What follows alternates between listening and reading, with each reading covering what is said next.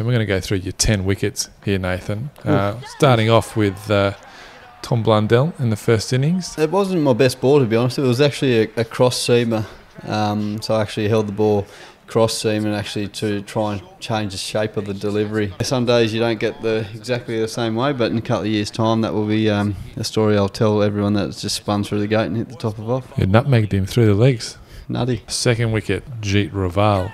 Yeah, I was pretty happy with that one. And obviously in the first innings, day 2 wicket, it's still a pretty nice wicket. There was a little bit of rough there, but yeah, that one was just try and challenge him on the front foot, beat on the inside edge, and a pretty good ball for a left-hander for a right arm offie, and hit well below the knee roll, which is nice. That was intentional. That was going to be the slider one, the arm ball that went straight on.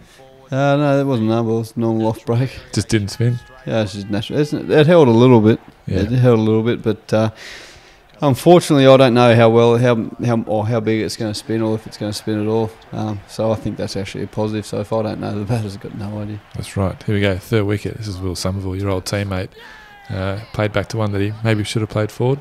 Yeah, I actually played. I think that was my third or fourth ball at Will in a row there, and he played a miss, I think, about 3 times before I adjusted my line slightly and to just nick the off stump. Not a bad over. You had 3 players a miss, a wicket, another player a miss, and then you had Neil Wagner bowled. That was a dirty slog. This shot here is probably exact reflection on who's probably bowling the other end.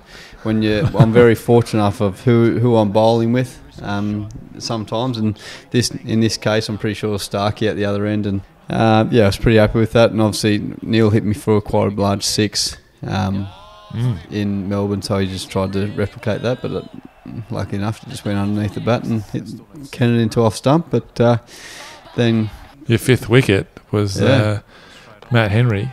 Now, is this was stumped? 100%. Was it run out? He didn't try and take a run. So how is it even a conversation about run out?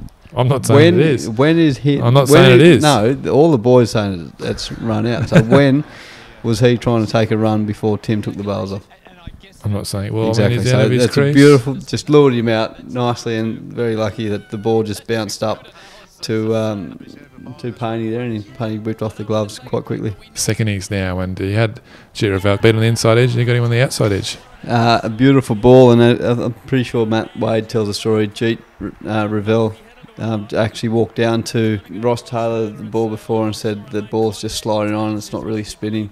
And Matt Wade just reminded him that's a pretty dangerous call to say it's not spinning. Then it was a pretty beautiful ball. Actually, it's probably a perfect stock ball for a left-hander. It was beautiful shape.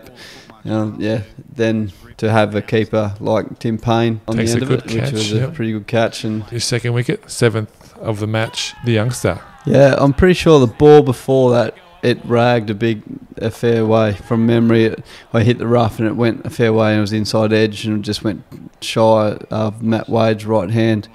So then Glenn Phillips or Steve Smith, he tried to hang back a little bit, and yet again the ball, natural variation, just slid on, and yet again a very faint little nick. I actually didn't hear this nick, but Tim Payne and the rest of the crew, they were absolutely adamant that he nicked it. So yet again a very good decision by Alim Dar. Next up, Colin de Grandhomme. Obviously Colin played his hand quite a fair bit. He played some big shots there, and quite easily could have been out a few times previously, but he hit me for a beautiful shot over covers out of the rough for 6 the ball before. So then I thought his beams might be going a little bit, and I just sort of try and slow it up a little bit and give it a little bit more air, and by having 3 guys out, had a bit of protection out there. So by having guys out, I know a lot of people disagree with me, but I actually find it actually quite attacking having guys out there to stop people's release. But they're, in my eyes, they're like my 3rd, 4th slip and all my gullies, and he's only playing that shot because he doesn't trust his defence. Then here's big James Pattinson, who actually thought he was Buddy Franklin there for a little bit, big mark, and he's going to take it back and kick it.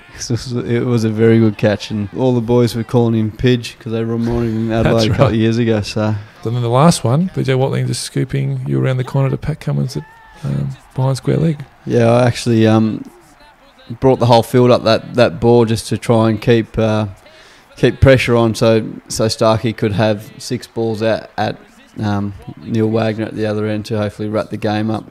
And I just tried to throw it a little bit wider to make him try and hit me through the covers, which would hopefully bring in the bat pad. But I do realise BJ does sweep as well, so I'm very lucky that Pat Cummins was switched on and was able to take a pretty nice catch.